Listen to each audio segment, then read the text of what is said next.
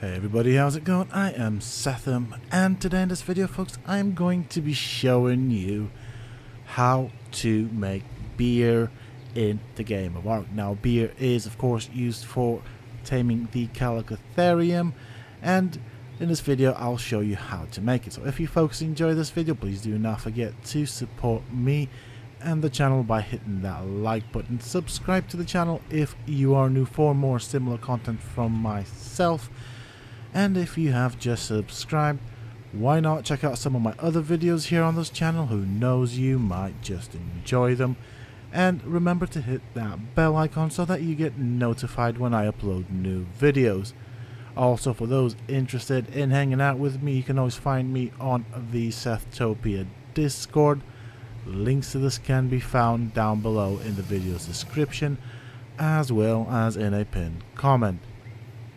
So, as I said at the beginning of the video, I will be showing you how to make the beer, and for this you will need berries, thatch, a beer barrel which needs to be irrigated. Now, I don't know if you can just put water jars in there, but I think it needs to be irrigated.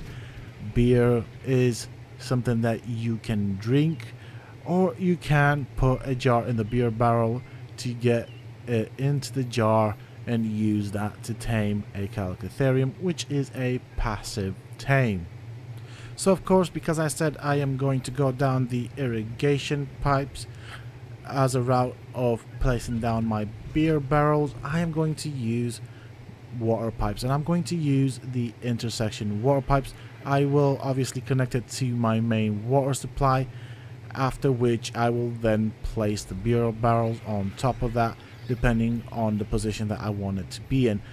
That way it should show up as irrigated, and I'll show you exactly how to do this in a bit. So the very first thing we need is the beer barrels. I'm going to load them up, and as you can see, I've already, and as you will be able to see, they are all intersections and they snap to the ends of the intersections. So I'm going to place down a couple of beer barrels. Once I finish putting down the beer barrels, or once you finish putting down the beer barrels, what you will want to do is access its inventory. As you can see, they are all irrigated because they are snapped to the pipe. So do make sure that your beer barrel is irrigated. Once that is done, I think that's okay. I'm happy with that. I mean, this last one doesn't quite seem to be in line with the others, but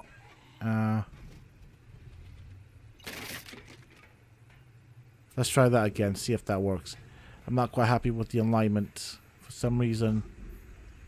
Okay, I don't think there's much I can do with that. Kind of sucks. Anyways, now that you have placed down all of the beer barrels, what you want to do is go into the inventory and put in berries and thatch. So I'm going to go and grab some thatch. I'm going to drop off all the wood and the stuff that I got from that, and I need to get some berries, so I'll go and get some stuff off of one of my dinos, which is out there. See if this says anything. So as you can see right there, it says what you need to place in it. I just wanted to point that out.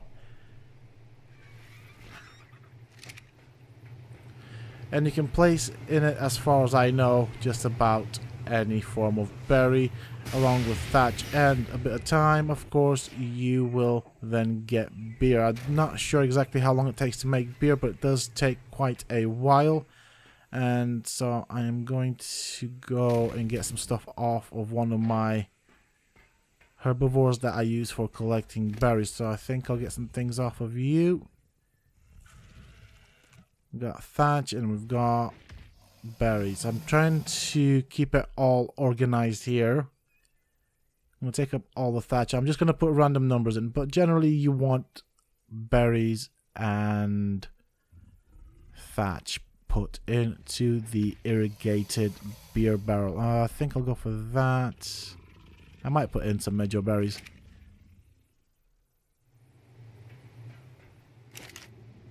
Alright, so let's put in all the stuff, and after collecting all the things, I have managed to have a look at the wiki, and so you will need to place in 40 thatch and 50 regular berries, so it needs to be a stack of 50, and in 6 hours you will get one beer liquid, which I'll show you later on what it looks like in the game.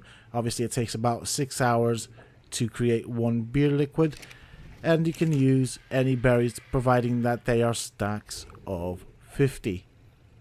So I'll crack on with putting in all the thatch and berries. I'm trying to keep them as grouped as possible. However, I'm not really keeping track of what I put in. I'm just doing it randomly. Okay, so we have everything. I'll see you folks once the beer is ready. Alright, so quite some time has passed.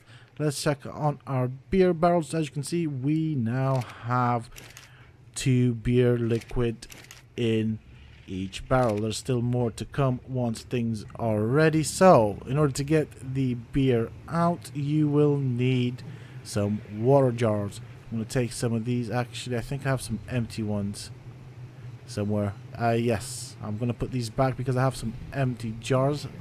I just need to remember where I put them. So I know I gave Mike, who helped me out with the previous video, some stuff. Nope, he's not got an empty jar. Okay.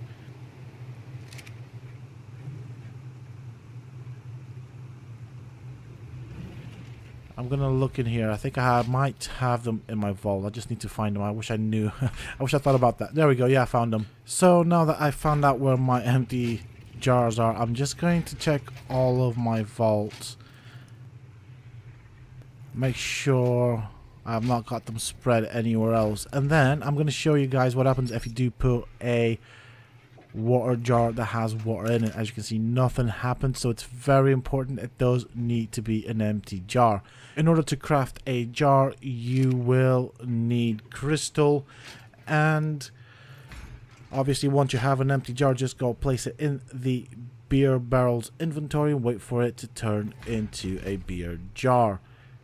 To craft a beer barrel, you will need to be level 36, and it will require 500 wood, 80 metal, 100 cementing paste, and you can craft a beer barrel. When you consume it, you will become intoxicated, and I'm just going to place some of these in here so you can see they do stack up as well. You have a 3-second cooldown after consuming one. You can also place it in your inventory, and you have to place it in the 0 slot to tame the Calcatherium, which is a passive tame. Once consuming it, you do become intoxicated, which will mean that you will have a reduced consumption of water, and you will also have your stamina deplete faster.